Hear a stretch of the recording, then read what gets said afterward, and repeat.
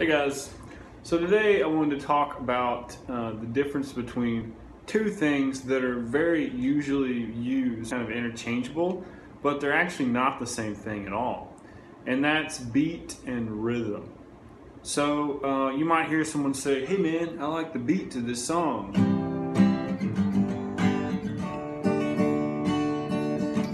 And they're normally talking about like the drum beat or whatever, right? So drummers normally know the difference between these two things really well because, well, they're drummers.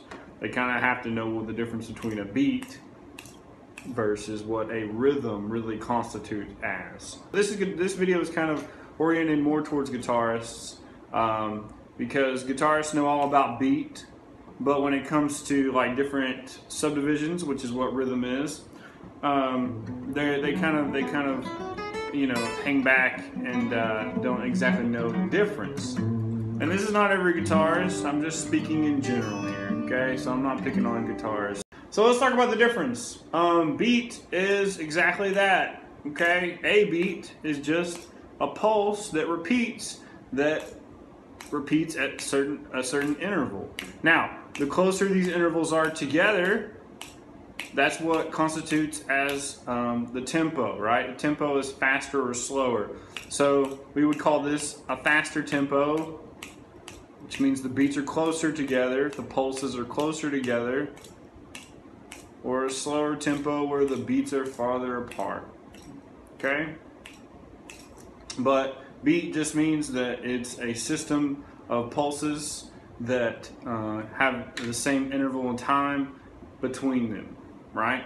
Now the difference is rhythm actually means that there's usually a characteristic to those different pulses. So a simple example would be speaking actually. Speaking, we normally refer to that as like cadences or phrases, but in reality everything I'm saying da da da da da da has a rhythm to it. Da da da da da da. Okay, so that's why some people are more interesting to listen to than others. Some people have more interesting cadences in their voices and in their speaking tone. Well, actually, tone is a different thing. Sorry, tone is how it sounds, right? Anyways, that's different. But the rhythms of the articulation of how we talk can make someone more interesting than someone else. Same thing in music. How you articulate your ideas on a guitar or whatever can make you more interesting than another guitarist to maybe be following more the beat. So let's talk about that. So we learned that rhythm is a characteristic of different pulses that give you a certain pattern normally, right? While beat is just a pulse, like your heartbeat. So rhythms would be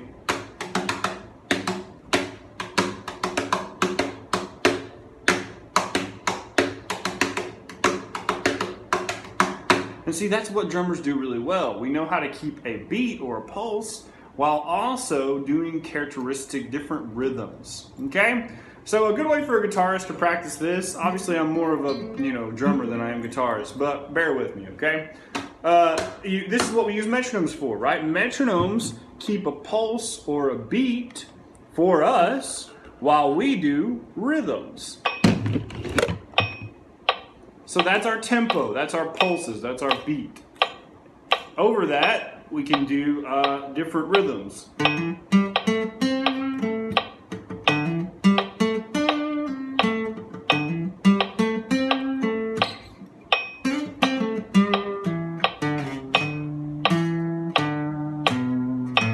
So what makes rhythm interesting, and this is kind of the science of rhythm that drummers know really well, is what's called syncopation. Syncopation is when you take that beat that you know really well, that you can feel, hopefully. That's where it all starts, by the way. You have to internalize the beat. It all starts there. And you learn how to play other ideas, other articulations, other hits outside of that pulse. And that's what makes the rhythmic momentum go forward. So if you have a metronome going, just try to play different.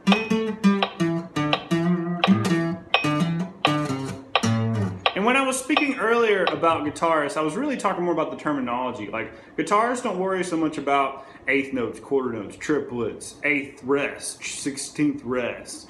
Because in reality, right, we hear this stuff a lot more than we say, hey, I just played a 1 E, you know, that's drummer stuff. Other musicians don't get big into the whole what certain spaces of time are, because honestly they need to know more about harmony and melody, right? A guitarist needs to know more about harmony than he does beat per se, or rhythm I should say, sorry. Every musician has to be able to play a beat, follow a beat. So really this just boils down to beat, rhythms.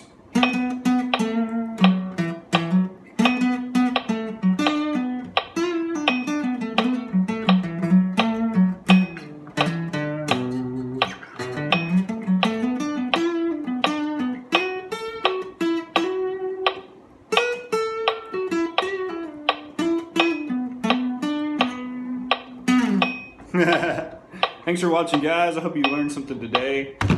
Be quiet, metronome. About the difference between beat and rhythm, and how obviously you need to understand and be able to feel both as a musician. Obviously more advanced, certain rhythms take more time, right, to internalize and be able to feel over the beat. But that's why we practice this stuff as musicians. We take metronomes and we put it on some sort of pulse while playing over that, not necessarily the pulse, but different characteristic things that we think sound cool. Thanks for watching today, guys. I'll check you on the next one.